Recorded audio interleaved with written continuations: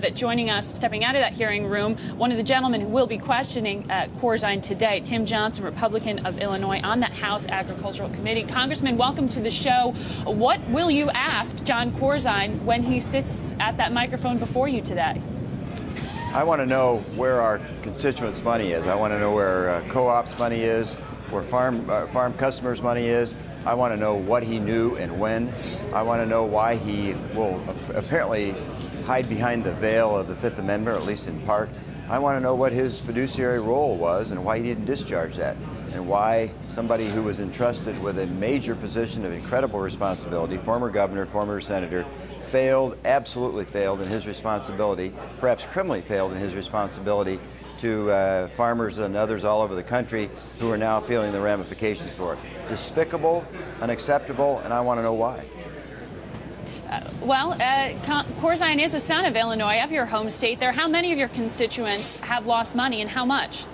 A lot. We have a number already who have communicated with us to the tune of millions of dollars. They don't know where their money is. They don't know where their money's going to be in terms of buying seed, buying land, buying equipment for the next year.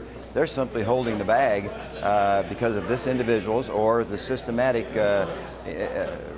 irresponsibility, failure, and that's just simply unacceptable. Well, the conversation that you are having in the Agriculture Committee also gets to the heart of a lot of the overhaul of regulation right now, and having to do with derivatives. How is this specific scandal affecting your approach to regulation?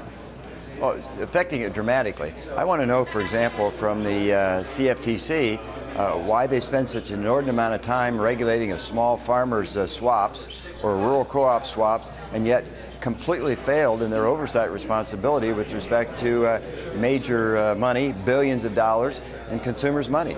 To me, that's an incredible juxtaposition and a misprioritization that's just not acceptable. But where does the responsibility for that lie? You're blaming the regulators, you're blaming the marketplace, you're blaming the CEO? Who? Well, I think probably all the above, but that's part of the reason we're having this hearing today. We want to find out what Corzine's role was. We want to find out what CFTC's role was. We want to find out what the system blocks were built in, what system protections were built in, where it failed, and frankly, we want to know at the end of the day where our constituents' money is and what we're going to be able to do to protect individuals who, in good faith, expended their lifetime savings on an individual and a company and a system that has failed them bitterly.